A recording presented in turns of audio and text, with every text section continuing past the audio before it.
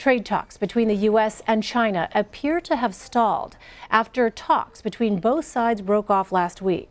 It comes as the U.S. raised tariffs on $200 billion of Chinese imports, and China retaliated by imposing tariffs on $60 billion worth of U.S. goods. As the trade war between the U.S. and China intensifies, experts say that President Trump's admiration of tariffs began in Japan's 80s boom. It is also one of his longest and most deeply held policy positions. The president has been consistent on trade for decades, unlike on other issues.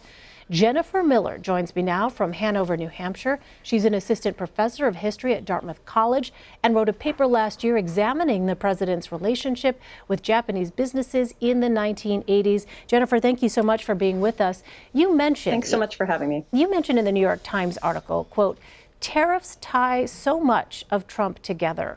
What did you mean by that? What I meant by that is that tariffs represent a lot of what Trump wants to believe about himself and what he claims he's going to accomplish for the American people. So tariffs are something that he can enact unilaterally.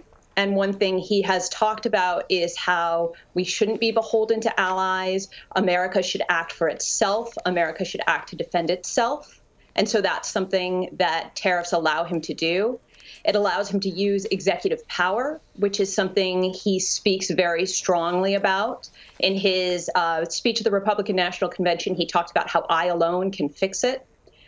Tariffs also prevent certain things from entering the United States, but not others. So tariffs are on goods, they're on products, but they're not on things like foreign money. And Trump himself has long relied on foreign money in his real estate career.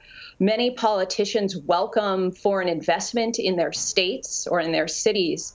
And so tariffs are helpful in that respect. They make the border fixed in certain ways, but not in others. And I think that's something Trump wants to accomplish. Well, specifically, Jennifer, what were some of the flashpoints in Donald Trump's career that shaped his views around trade imbalance and tariffs?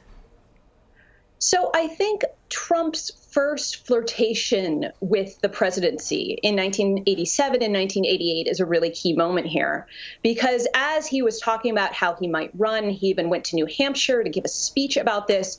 He started talking about some of his thoughts about foreign affairs.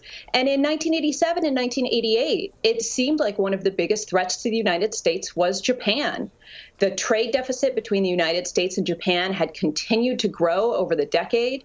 The United States had done all sorts of things. It had applied some tariffs. It had asked Japan to restructure its domestic economy. It had changed the value of currency, and nothing seemed to be changing this trade deficit. So that had a big impact on many Americans in the 1980s, and Trump was no different.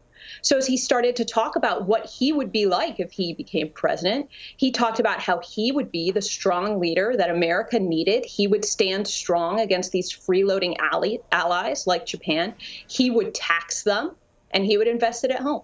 So are we facing a repeat of this history now, except with China instead of Japan? I think we are in some ways, in that we seem to have a huge trade deficit with a country that the United States doesn't really know how to address. On the other hand, I think some things are different as well. To give a few examples, the United States didn't see Japan as a military threat. And I think the nature of the U.S. rivalry with China is a little different because it also has a military or defensive component.